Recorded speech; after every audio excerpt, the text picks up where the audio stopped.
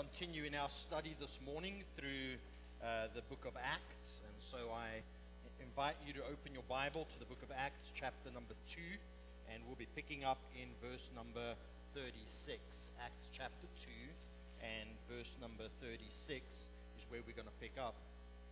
While you're turning to that, I want to remind you of the context of this passage, what's taking place here. We have had the death, burial, resurrection, and ascension of Christ. And now we are seeing Pentecost, or the coming of the Holy Spirit. The church is born. The Apostle Peter stands up and he gives a proclamation of the gospel. And verse number 36 is the kind of the bottom line in his proclamation to these that are hearing him preach. So listen to the reading of God's word. Acts chapter 2 from verse number 36. Let all the house of Israel therefore know for certain that God has made him, speaking about Jesus, both Lord and Christ, this Jesus whom you crucified. Now, when they heard this, they were cut to the heart and said to Peter and the rest of the apostles, Brothers, what shall we do? And Peter said to them, Repent and be baptized, every one of you, in the name of Jesus Christ, for the forgiveness of your sins, and you will receive the gift of the Holy Spirit. For the promise is for you and for your children and for all who are far off, everyone whom the Lord our God calls to himself. And with many other words he bore witness and continued to exhort them, saying, Save yourselves from this crooked generation. So those who received his word were baptized, and they were added that day about 3,000 souls. And they devoted themselves to the apostles' teaching, and to the fellowship, to the breaking of bread, and to prayer. And awe came upon every soul, and many wonders and signs were being done through the apostles. And all who believed were together and had all things in common. And they were selling their possessions and belongings and distributing the proceeds to all as any had need. And day by day, attending the temple together and breaking bread in their homes, they received their food with glad and generous hearts, praising God and having favor with all people. And the Lord added to their number day by day those who were being saved.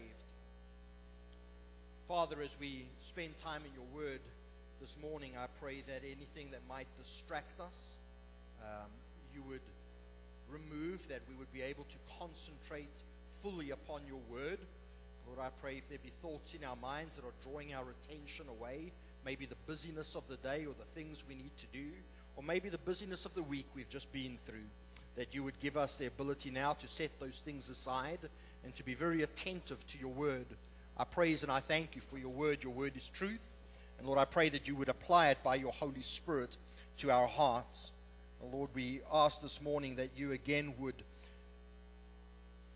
impress upon our hearts not just what you are revealing about yourself and your plan, but also, God, that you would give us the ability and the desire to want to do that which you would command us through your word. We pray that your Holy Spirit might empower us, that we might live in such a way that you might be exalted, that all might see that we have turned to you and that we have proclaimed you both as Lord and Christ in our lives. And this I pray in Jesus' name. Amen. So as we looked through this preaching of Peter at the time of Pentecost, I've noted various things, and so I cannot re-preach it all, but I do have some words for you so that you would remember. The first was this, that the whole sermon that the Apostle Peter is preaching is a revelation of God, of Christ to the people. It's about revelation. He's revealing who Jesus was and who Jesus is and what Jesus has done and why he's doing it. So this revelation of Jesus is being proclaimed to the people. But instead of them receiving this revelation, they've rejected him. And they rejected him by placing him on a cross. And so we spoke about the revelation, we spoke about the rejection. But at the same time, we spoke about the fact that Christ was not just rejected by man through the crucifixion, but he was also resurrected by the Father. And this was a declaration of the truth that Jesus was not just a man, but that he is the God-man. 100% God, yet 100% man. That by him raising him from the dead, that he was declaring very loudly that the price paid on the cross for the sin of the world was acceptable to the Father. That the propitiation of the wrath of God was now achieved through the crucifixion of Jesus. So yes, revealed, rejected by people, resurrected by the Father, and then reigning with the Father. We spoke about his exaltation, that he's seated at the right hand of the Father right now. And then we went on to speak about the fact that he had then sent the Holy Spirit. And now we get to this point where there's the call for a response. Every gospel presentation needs to come with a call to respond. So let me just say this from the outset, that when we look at the response of the people this morning, that we're going to look at it in light of what has been revealed to them. It is important that the gospel be very clearly understood.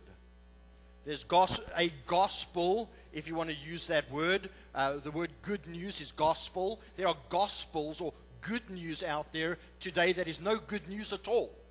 There are the legalists that say you need to live in this way and you're able to follow these rules and you will be saved. Oh, and you can have Jesus too. And then there's the moralist that says you keep all these morals, live a moralistic life, and you will be saved. Oh, and you can have Jesus too.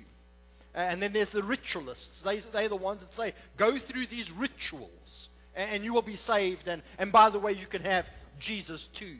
And there are those that are the religionists. Just follow this religion. Oh, and you can add Jesus to that too.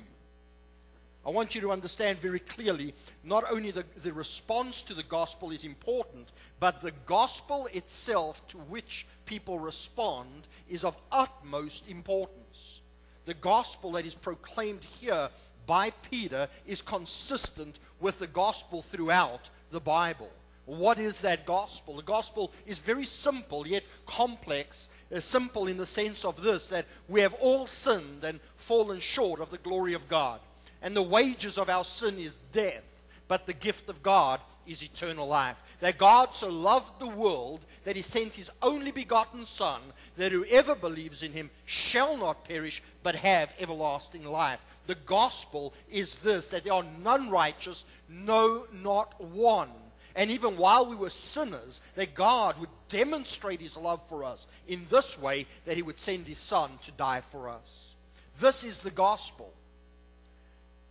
You hear today many who say, well, I think of a specific teaching that we hear today, and it's this. People know that they're sinners. Let's not beat them with that anymore. How are you saved from sin if you're not conscious or made conscious of sin? The reality is this: you cannot be saved unless you know that you are lost, and you will never know that you're lost unless you are told so. And so those churches that say, we don't speak about sin, they have missed the gospel. Those that say, we only speak about sin, we really don't speak about mercy and grace of God, they've missed the gospel. The gospel is this, that we are sinners, and the Holy Spirit came for these three reasons in the general sense: to convict with regard to sin, the righteous standard, and the judgment to come.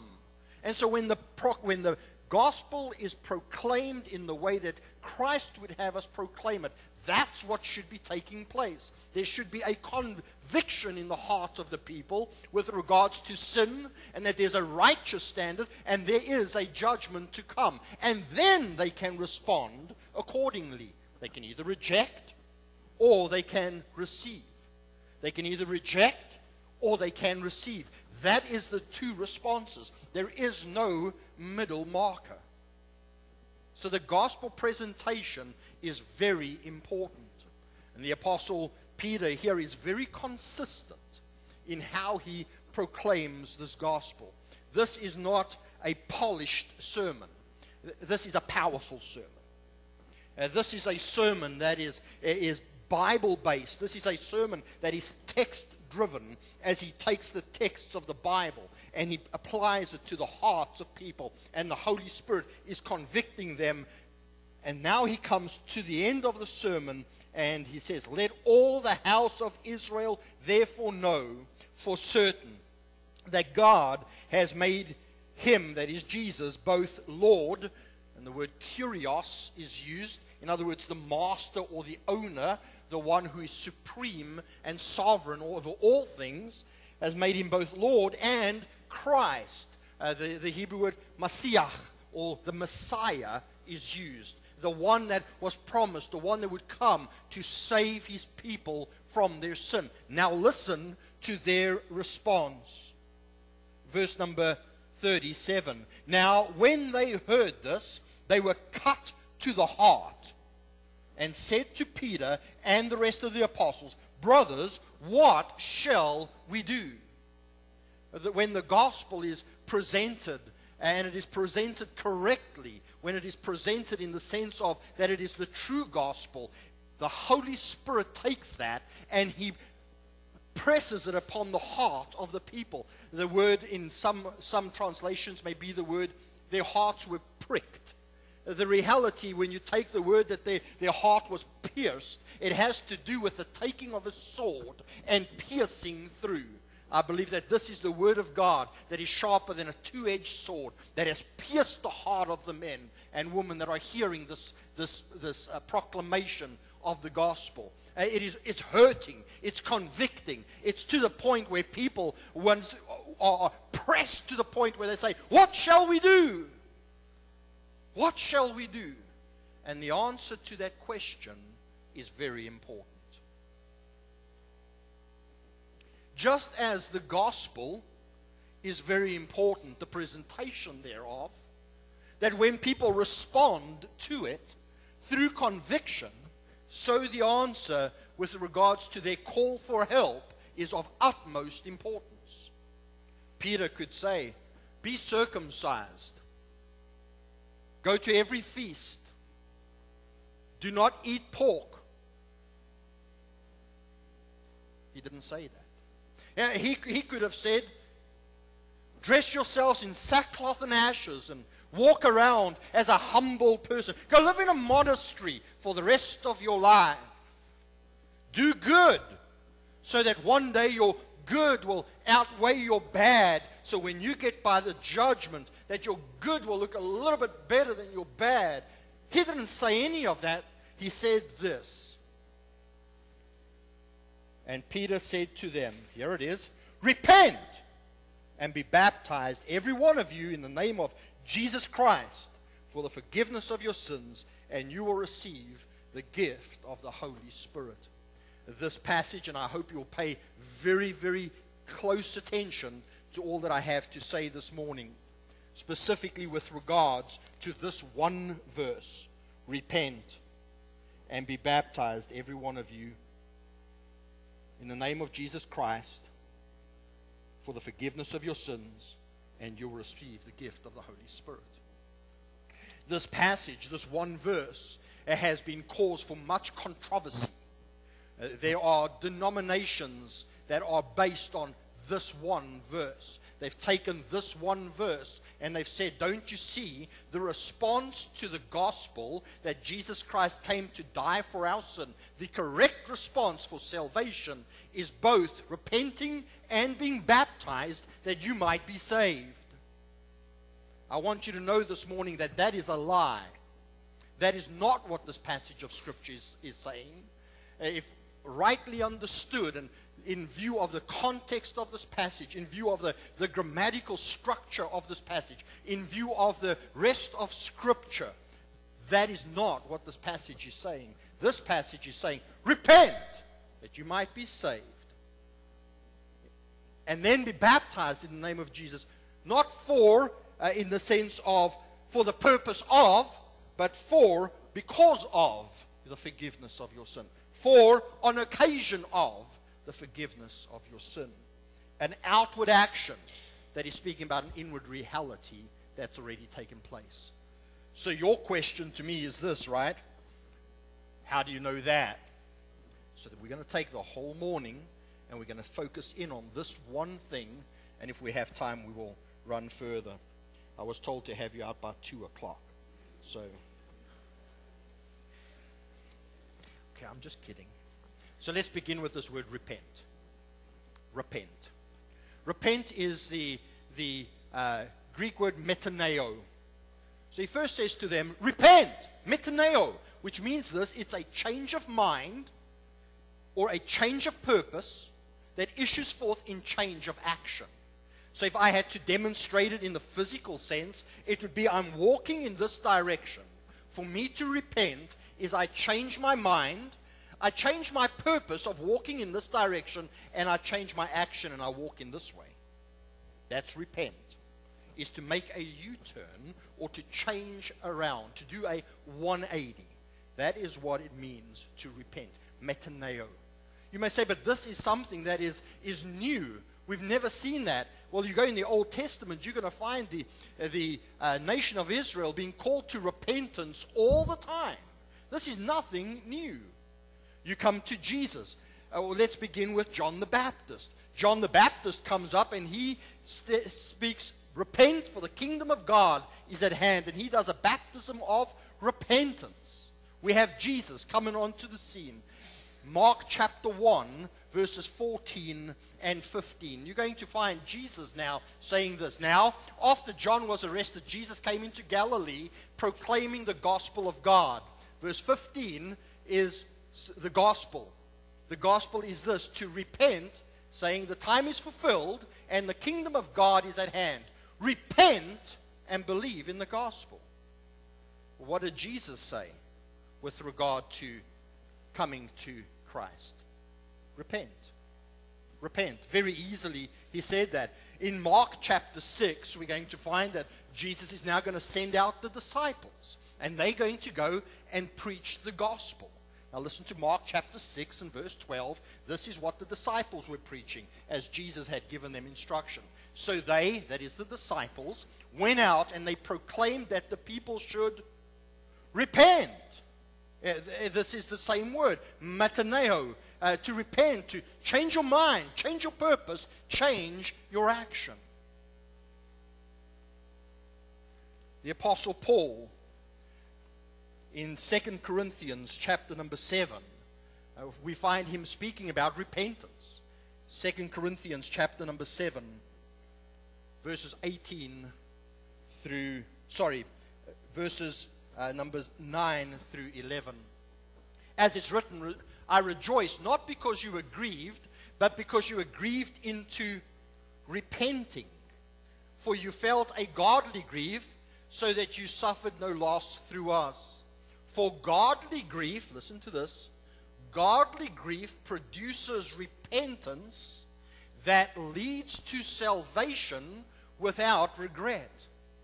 Whereas worldly grief produces death. For see what eagerness this godly grief has produced in you, but also what eagerness to clear yourselves, what indignation, what fear, what longing, what zeal, what punishment, and every point you have proved yourselves innocent in this matter.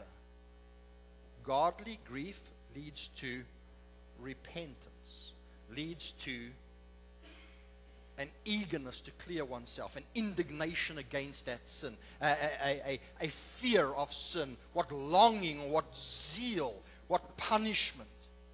You see, there's a difference in the world's repentance and biblical repentance. The world's repentance is a fear for the consequences. Oh, I'm not going to do that again. Boy, I was caught out. No, that's not what the Bible speaks about with regard to repentance. Repentance with regards to the biblical definition speaks of this, an absolute fear for sin, not for the consequences thereof. It is, I hate what God hates, and I love what God loves. I've turned my back to the world, and I've turned my heart to Christ. I have given away everything that I might surrender my life to Jesus Christ. This is repentance. This is what the Bible calls for salvation. Those that would teach anything different, this is a false gospel. The gospel's very clear.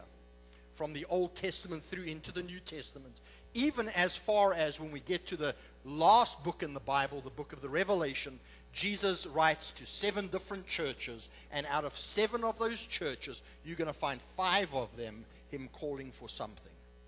Repent, repent, repent, repent. You see, it's a false hope to believe that a head knowledge of Jesus Christ that's not issued forth in a heart knowledge that has changed your hand knowledge can save you. Jesus said, by their fruit you shall know them.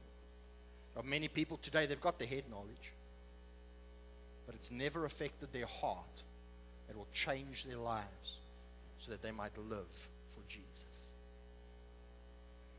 You may be here this morning and saying, well, if it's true that I'm a sinner, if it's true that I cannot save myself, if it's true that God has made Jesus both the Lord, or the Kyrios, the Master, the sovereign ruler over all things, plus the Christ, or the Messiah, in the sense that he is the one who came to save us, that you would ask this question of me this morning, what shall I do? And you would hear me say very clearly, repent.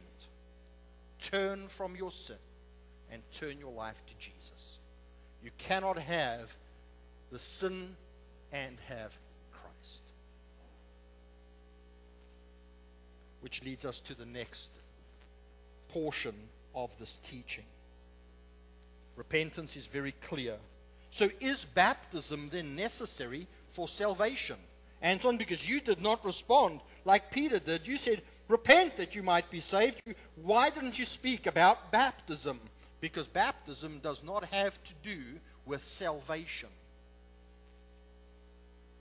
Baptism does not have to do with salvation in the sense of receiving salvation.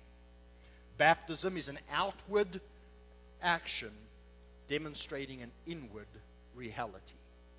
It is a public proclamation of that which has already taken place on the inside. Well, why do you say that? Because when I read it, I read, repent and be baptized, every one of you, in the name of Jesus Christ for the forgiveness of your sins. Why not baptism? Firstly, we as a church, and we do not believe that the Bible teaches baptismal regeneration. That's why I don't like those songs that say, I went down to the river to wash my sin away. I went to the river and I left saved. Those songs are, you'll never find us singing them here. Because they speak of baptismal regeneration. That a person needs to be baptized in order to be saved. That is not the biblical response to the gospel. Firstly, what it's doing, if we do interpret this passage to be saying that, firstly, what we're doing is we're ignoring the immediate context of the passage. The immediate context of the passage is this. They have rejected the Christ. They have gone as far as to crucify the Christ. They have gone as far as to speak against him. They are, remember, these are the Jews that he is speaking to, the Jews of all nations that have come for the Feast of the Harvest, or the Feast of Weeks. And so there are Jews all around. They are the ones that have rejected Christ. They've crucified Christ. They have denied Christ. And now he says to them, okay, you want to be saved? Repent that you might be saved and be baptized. Can make a public declaration of this. In other words, there's not going to be any FBI. Have you ever heard of the FBI Christians? You probably haven't, because they don't exist. The FBI Christians, I call them, is those that you wouldn't know that they're Christians unless they show you their badge. My experience has been, not that I'm ever pulled over by a state trooper, maybe a couple times. Okay, 4 times. When he comes up to the door and he pulls up behind me, I see the light. I know who he is. And he comes up to the door, and I see he's got his hat on, and typically comes with his hand on his gun when he walks up to my door. I know exactly who he is. He doesn't have to introduce himself to me saying, hey, I am a state trooper. I know it. You can see it. And then there was one day in 2000 and, I forget the year, maybe 2006 or 7, we were in the process of trying to get our visas to stay in the United States. And so you as a congregation did application to the, what do you call it, the immigration services. And one day there came a call on my phone, and it was a man who said, I'm on my way, I'm coming from Charlotte, I need to meet you at the church. So, all right, I came immediately down here, I heard a knock on the door, I went to the door, and here stands this guy in a smart business suit. I mean, this guy was dressed to the T's. I mean, he really looked like, I was thinking, hey, this may be Billy Graham's brother or something, you know. No, not until he put his hand in his pocket and he pulled out a badge and he said, these are my credentials. I am a fraud investigator linked to the immigration services and the Federal Bureau of Investigations. And we want to make certain that this is really a church and you are who you say you are. When I saw him, I didn't know who he was until he pulled out his credentials.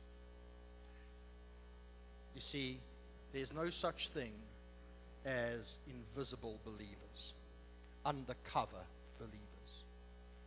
That's why the Apostle Paul is here calling these to be baptized.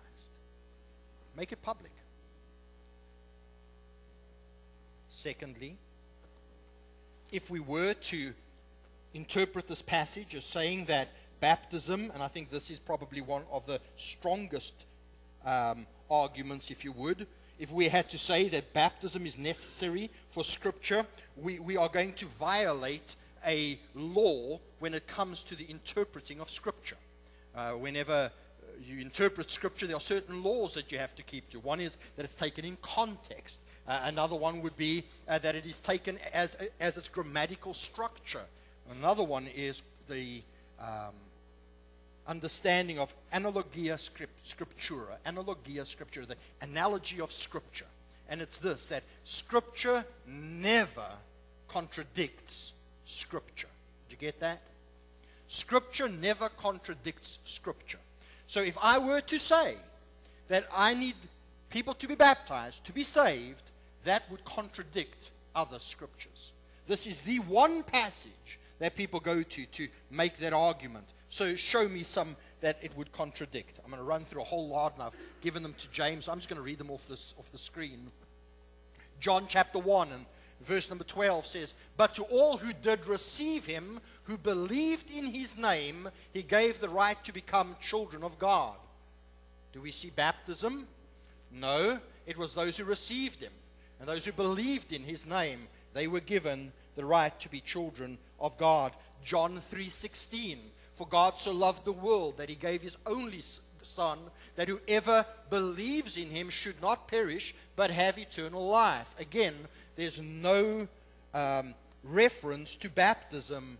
Acts chapter 16 and verse number 31 says, "And they believe in the Lord Jesus, and you will be saved, you and your household." No requirement of baptism. Romans chapter 3, verses 21 all the way through to verse number 30.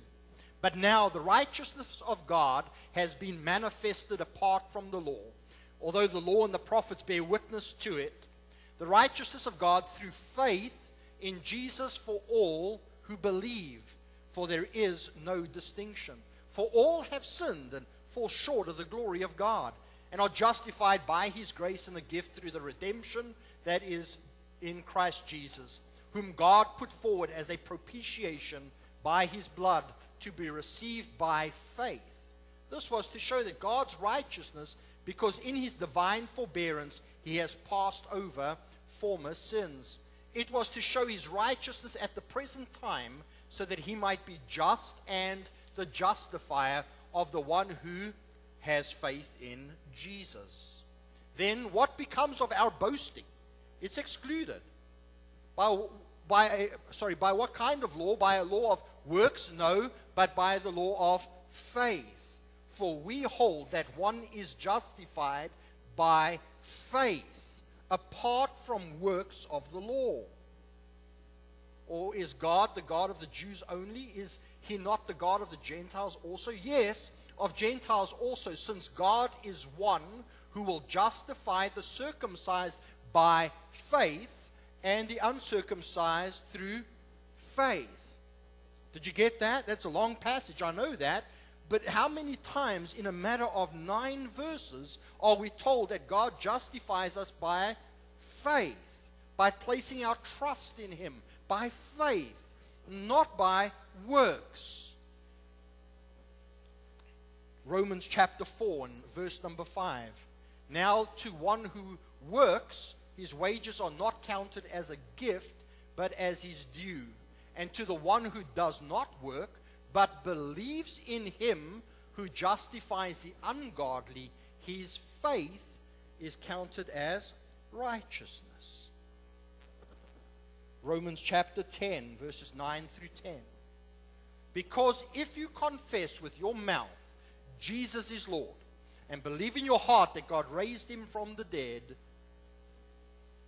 you will be saved. For with the heart one believes and is justified. With the mouth one confesses and is saved. Philippians chapter 3 and verse number 9.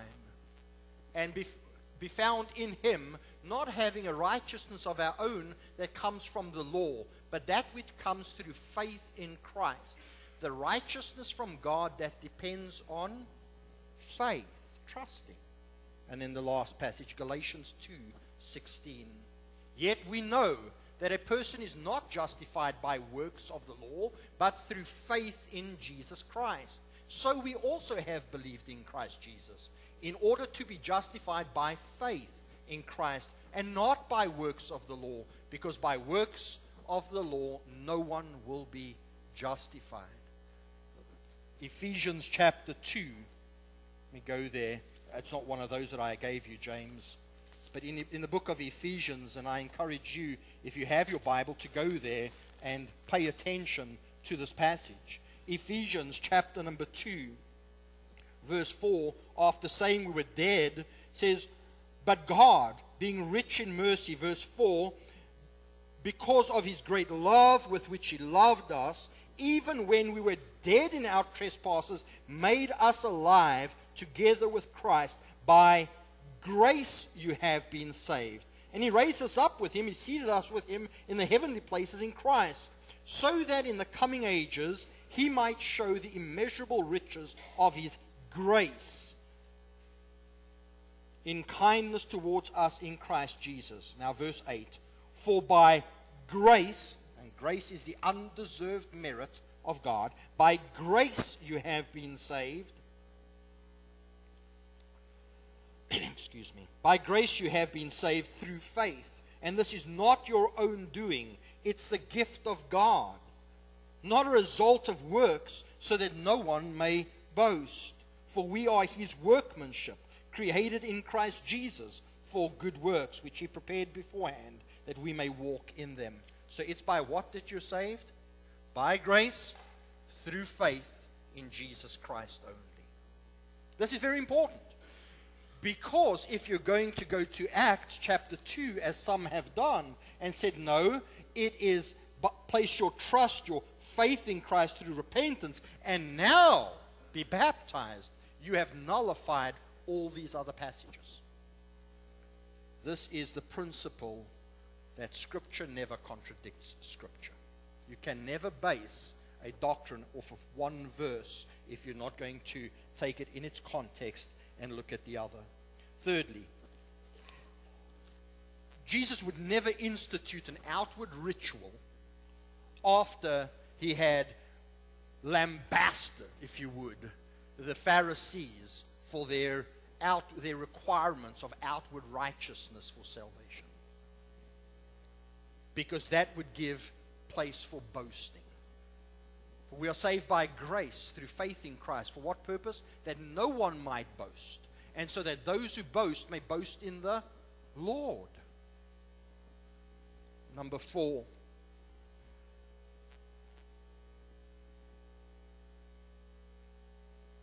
Jesus is on the cross, and there's a thief with him. And the thief says to him, Jesus, remember me when you come into your kingdom. And Jesus' response to this man is, repent,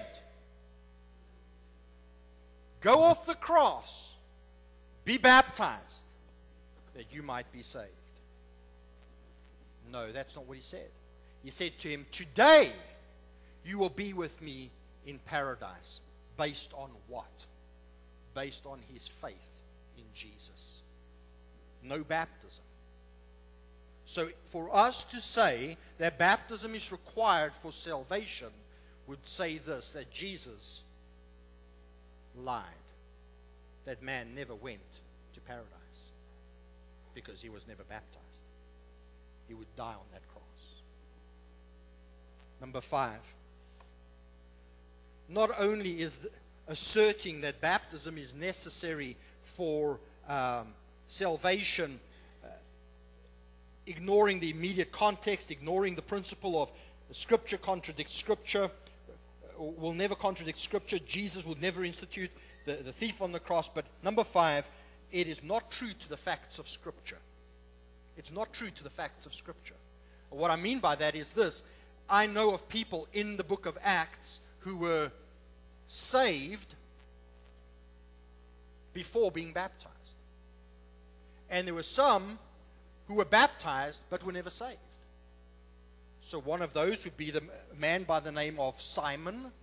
Now, you've heard this word in Roman Catholic circles, simony, where it would be the purchasing of indulgences, or the purchasing of grace, simony. And there was a man by the name of Simon the sorcerer, in Acts chapter number 8. In Acts chapter 8 and verses number 13, even Simon himself, this is Simon the sorcerer, believed, and after being baptized, he continued on with Philip, and seeing the signs and great miracles performed, he was amazed.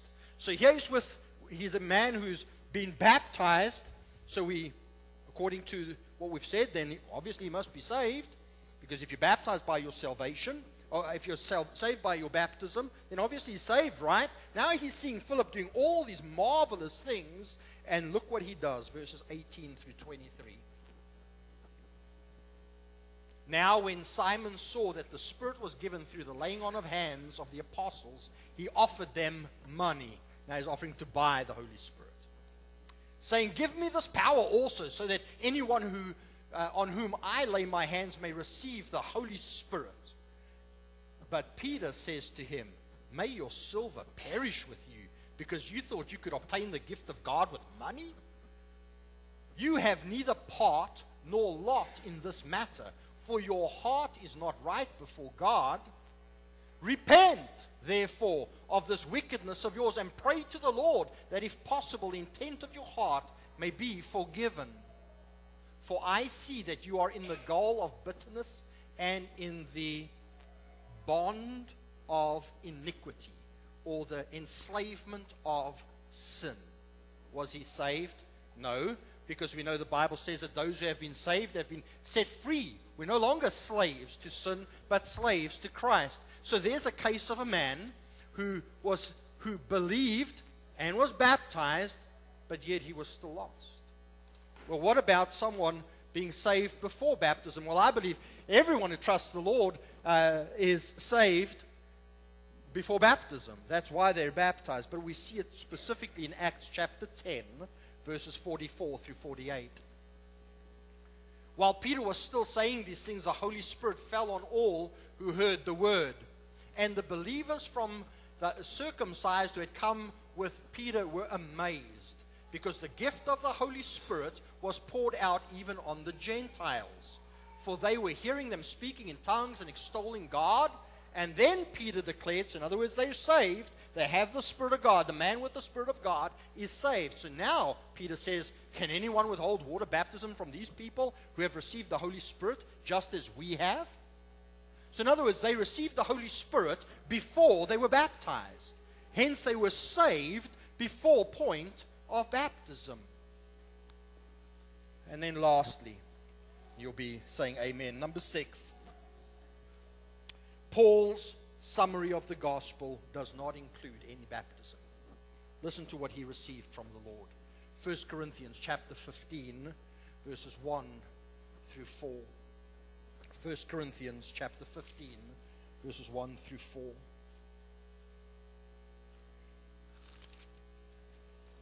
Now, I would remind you, brothers, of the gospel I preached to you, which you received, in which you stand, and by which you are being saved, if you hold fast to the word I preached to you, unless you believed in vain. So here he's going to state the gospel.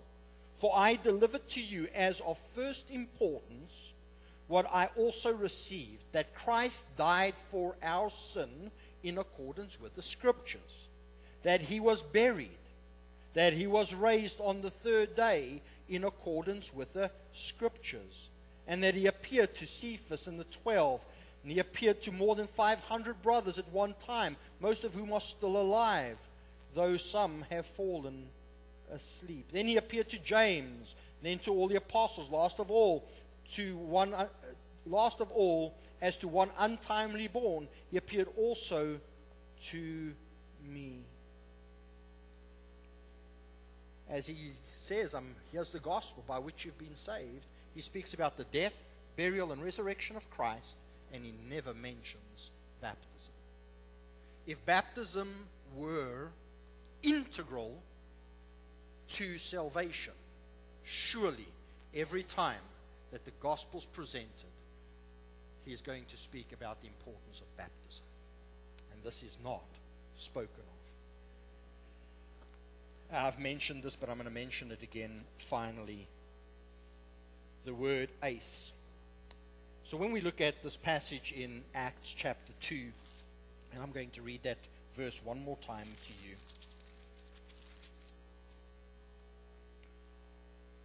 Verse 38, Peter said to them, repent, we understand what that means, and be baptized, every one of you, in the name of Jesus Christ. This word for, F-O-R, is the Greek word eis, E-I-S, eis. It can be interpreted, and it is interpreted later on about being baptized into Moses, that this word eis can mean one of, specifically, I'm just going to go to 3 different things. It can mean be baptized for the purpose of the forgiveness of your sin, and that's how some have interpreted it. I believe it is one of these 2, and not exclusionary of either of them. Could mean because of the forgiveness of your sin, for the forgiveness of your sin, because of, as a result of the forgiveness of your sin. And the other interpretation of eis in the Greek is on occasion of, or in celebration of, for. So let me close out our session this morning with saying this. All have sinned and fall short of the glory of God. There is none righteous, no, not one. The wages of sin is death. What God requires, God provides through Jesus. Therefore, he sent his only begotten Son that he might die on the cross for your sin, to pay the price for your sin. This is the gospel, that whoever believes in him shall not perish, but have everlasting life. If the Holy Spirit is impressing upon your heart, if he is piercing your heart with regards to your personal sin, your personal need for a Savior, then you are to repent, for the kingdom of God is at hand. Turn from your sin and turn to Jesus. Give your life to him. Surrender your life to Christ that you might be saved. You might be here and say, but I've done that. I know I'm saved, but I've never been baptized. The next step that you are to take is baptism. Not to be saved, but because you are saved. It's an outward demonstration of the inward reality. It's a public proclamation. It is a coming out and saying, I identify with the death, the burial, and resurrection of Jesus. I am being baptized as a public proclamation of my faith in Christ. Jesus said that we are to go into all the nations and make disciples, and then baptize them in the name of the Father, the Son, and the Holy Spirit, and then teach them to obey. So from their response, there's the reception. Those that responded in repentance, they were then baptized and placed into the church. 3,000, according to this passage, were saved on that day. Next week, we'll pick up in verse number 42. Father, I want to thank you for the time we've had, and I thank you, Lord, even though this has been a rather intellectual pursuit this morning, that you would seal the truths that we've heard. That it's only because of your grace that we're saved. There's nothing that we can do, not baptism, not confessional, not the Lord's Supper, not anything like that we could do to earn our salvation.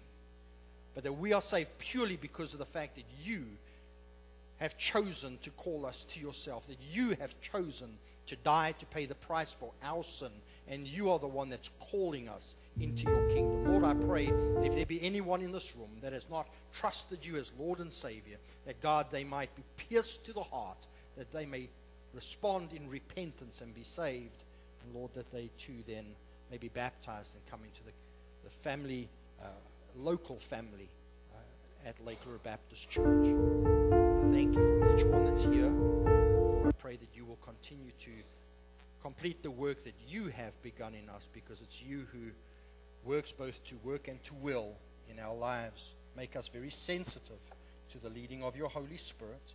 Help us to be obedient in our walk with you, not to get saved, but because we've already trusted you, because we're saved. So Lord, I'm so thankful for the fact that there's nothing that I could do to earn my salvation. And I will praise you because that which you have demanded, complete righteousness and the price of death, you have provided through your Son, the Lord Jesus Christ. Thank you for the fact that Jesus is enough. And this I pray in his mighty name.